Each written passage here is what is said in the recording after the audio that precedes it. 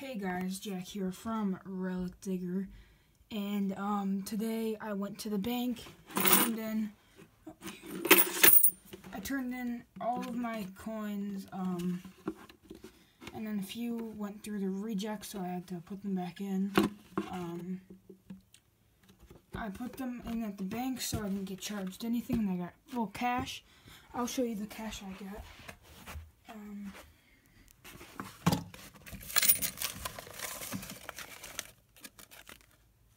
I got a few ones and 20.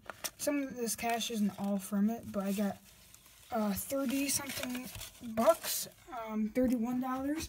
But then I asked the lady at the bank to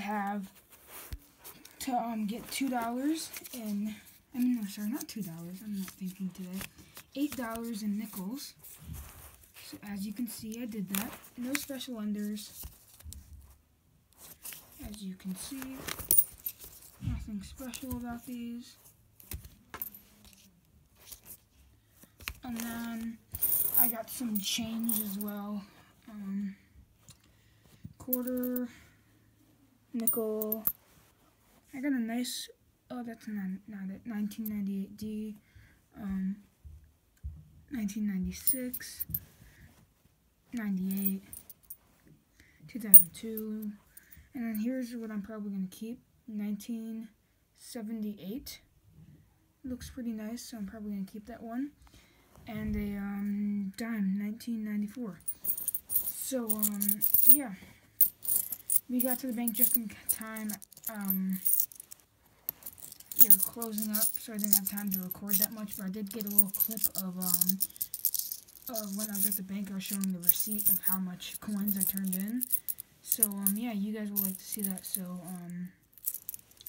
I will show that in the next clip. So, yeah, I got 4 rolls, $8 worth, and then here's some pennies that I got the last time I went to the bank. I'm going to go through a roll tonight. I'm not going to go through these just yet. I'm going to wait a little bit. As you guys know, I only do one roll per video, so I'll probably make a video in like a few days on a nickel. I've never gone through a bank wrapped nickel, so I'm excited. And yeah, but for tonight, I'm only gonna do a roll of pennies. So yeah, I found 3 proofs last night in one. What's it called? I'm not thinking. Sorry, in one roll, I found 3 proofs. 1971S. And then 2 1953S wheat pennies, which is amazing. So yeah, I'll see you guys in the next video. Peace out.